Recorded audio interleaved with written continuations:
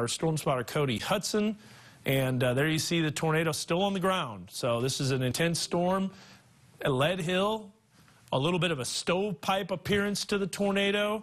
And you know, it's moving about 30, 35 miles an hour, so Cody has to keep tracking this. He was one of the first ones that called in and told us, hey, we've got a tornado that's on the ground, and we passed along that Weather Service information to the Little Rock National Weather Service on NWS chat, and then they were able to put out that tornado warning. So that's how the warning process works. This is why storm spotters are so valuable. They're so important to the warning process, and so we're going to see the very latest on this. This storm is quite a ways away from the radar, not only both in Fort Smith, but also the Little Rock radar. So we've got a little bit of a radar hole located over Boone County. But we've got that storm that's coming into Proctor that's getting pretty intense as well.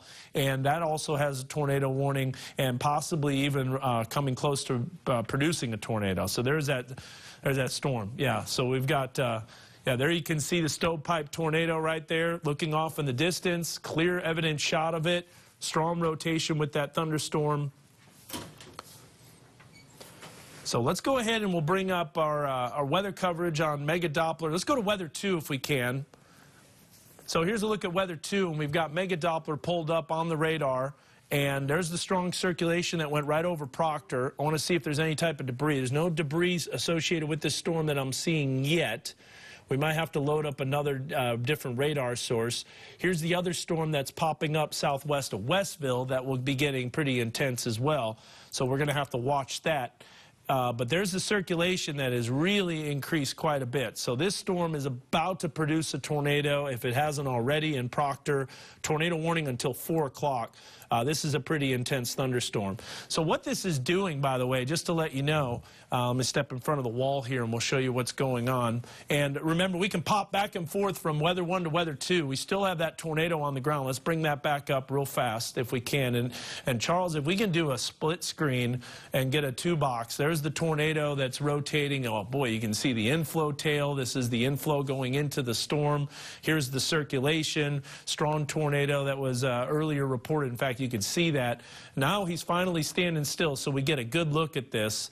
That's a pretty incredible storm that ramped up and that developed really quickly. So it doesn't look like the tornado's touching the ground anymore. Let's go back to Weather 2. We'll bring up the radar for this storm that's tornado warned. That's beginning to move into Adair County. So it's just crossed the Cherokee-Adair County line. There's the circulation literally just east of Proctor.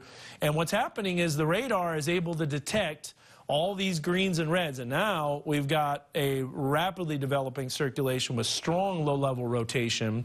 This is moving into a very similar area, almost taking the exact track as the storm on November 30th of last year. A very similar track where it hit Proctor, continued northeast, went all the way into northeastern Adair County, and then died out as it turned north just west of Siloam Springs.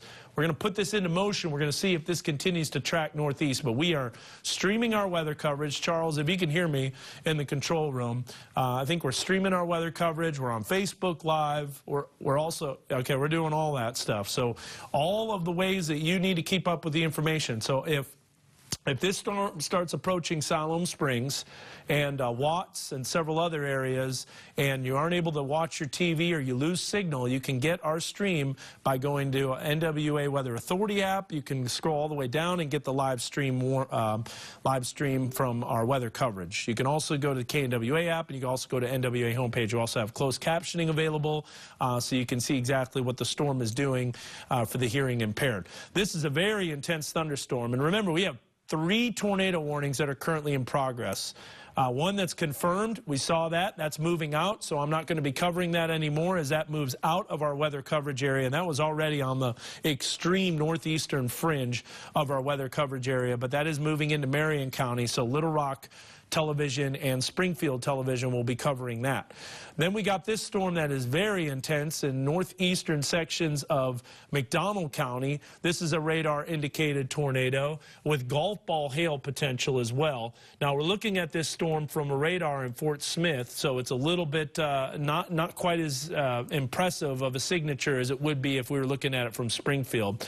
Now as we take a look at this storm, we'll see if there's any type of debris associated with the storm. Don't see that yet, but a strong circulation that continues to increase in intensity. So these